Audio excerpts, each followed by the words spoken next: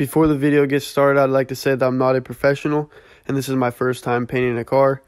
I'm still learning the basics and how to do everything correctly, so just bear with me. And if you have any questions, go ahead and leave a comment down below or leave suggestions on things I could have done differently so I can do it better in the future, and that'll be it. Let's get into the video.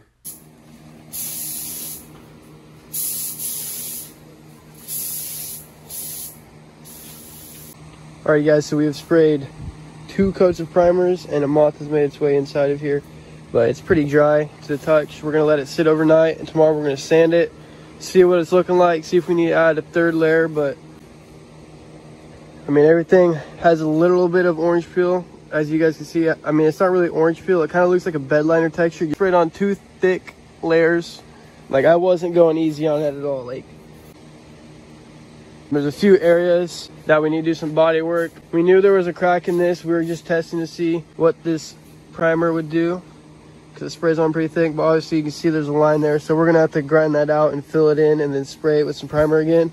A little bit of where I had Bondo through the primer, so we're gonna have to figure that out. There's little divots here. We're gonna have to fill in with some red putty. There's this pretty deep one. We were just trying to see how much primer we could fill it in, but this is gonna need some Bondo probably. Here, look at that, it's just cracking really bad, so we're gonna have to probably fill this stuff in a little bit. But other than that, everything is looking super good. This primer is really good quality. It's 2K high build primer. We have the car pulled in. We have taken all the parts out that have primer on them. We've lightly sanded them, but they're just sitting in there waiting to get sanded down again so we can paint them with paint. We pulled this in here so we can get the jams done, so we're gonna go ahead and do the jams today. We have most of the stuff masked off. We still have to clean the area and mask off the body so we don't paint the body. So we're gonna do the door jams, the bottom of the trunk, the bottom of the hood, and the inside of the doors. And we're gonna put that stuff back on so we can paint the whole outside of the car. We're gonna go ahead and turn the lights on. I'll show you guys what we're dealing with. Pretty much, you can't tell, like, I mean, yeah, you can. We took scuff pads to it. We got it all scuffed up. You know, we weren't gonna completely prep this down and prime it and everything. We're just gonna go ahead and spray over it, you know. Same with over here. Even though this is really dirty, we scrubbed the crap out of this and soaked it, and we couldn't get it that clean, so we're just gonna spray it, you know, no big deal. Here we have the doors. There is a little bit of rust that I need to clean up with a wire brush. We have the door jams things filled. We're gonna go ahead and paint the bolts. I'm not gonna take this out and deal with all that. It's a pain in the butt.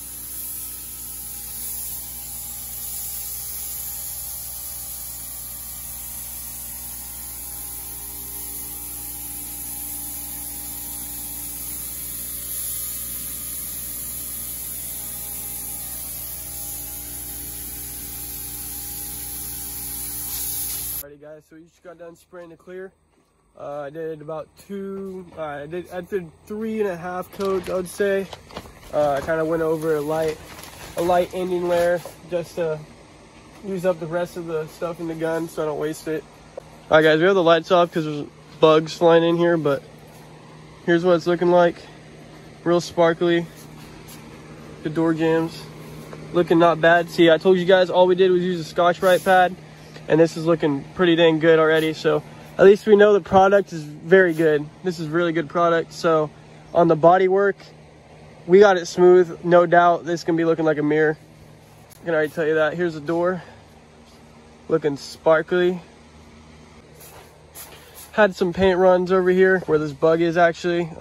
You probably can't actually see it, but like right here, you guys can see the ripple kind of right there. There were some paint runs, but we got it sanded down and cleaned up pretty dang good. So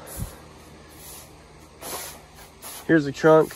We had a problem with there being some spots. You can see them a tiny bit. There's little tiny circles everywhere, but you guys aren't going to ever see this part of the trunk. But this color is looking very good. On camera, it's more of a dark blue. To me, it's more of like a greenish blue. It's super pretty though. I can't wait to see this in the sun. Yeah, we even went ahead and did this up here, but look, there's bugs all over it. And my fingerprints now. So we did have the fan going over here for a little bit, and it blew quite a few bugs, but we're gonna go ahead and pick those off when we get done. And this is a door jamb, so it's not gonna matter. Even the door hinge is looking really good. I'll go ahead and flip the light on for you guys so you can see the trunk.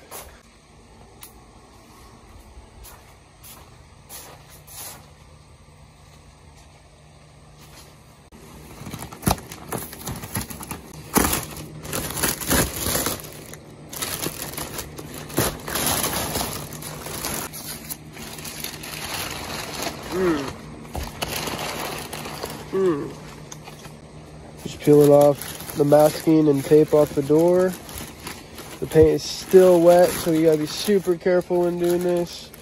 And I got so much tape down in here because I didn't want to get any overspray inside the door because I still have my window in here. But there is orange peel. I'm sure no matter which way we prep our surface, there's gonna be orange peel in the clear. So we're gonna have to do some research and figure out some good methods to get this orange peel out once we are done with the car. All right guys, so we have the trunk and one door on, completely bolted up, everything. It's looking good. We have enough area to kind of work with to mask up on the other side so we don't get overspray in there. But we're gonna go ahead and straighten this out because we cannot get the door on this side. So we're gonna get the door on and then we're gonna prep the car, get it ready to go for its primer, and we're gonna mask it off again. We're probably gonna clean everything in here. I mean, it's just primer, but we wanna make it as smooth as possible so we don't want any debris getting in it on the roof. So we're gonna go ahead and move this. It's gonna be kind of difficult though. I can't see what I'm doing, so my dad's gonna have to tell me. I don't have any mirrors, so we're gonna try it. I feel like I'm holding up a lot of weight, but I don't need to.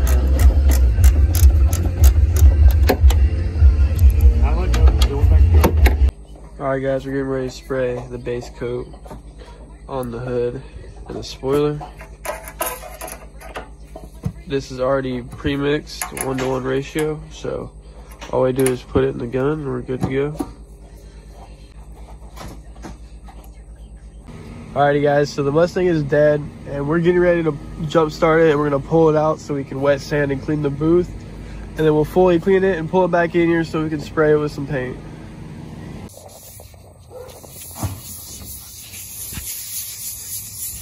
Alright guys, we just got done sanding the whole car with 600. We wet sanded. As you can see, all the stuff is left over and dried on here. We're about to clean this with some MFK. We got told to use this, so we're gonna clean it real good. We'll probably even clean it out here and then we're gonna pull it in tonight. It got way colder than it's supposed to be. It's like 61 degrees out right now, so we're gonna go ahead and paint later. Alright, we just got our first base coat on. I didn't go as light as I wanted to, but it's been about 10 minutes since I hit the first out, so I'm gonna hit it now with the medium coat. We're gonna put a little bit more color on now. As you can see, it looks kind of camo-ish. We have a hoodie from Hollister that looks like this. Not that that matters, but we're gonna go ahead and put a little bit of more color on here and get this put on here. We're gonna go for three coats. So let's get this second one on there.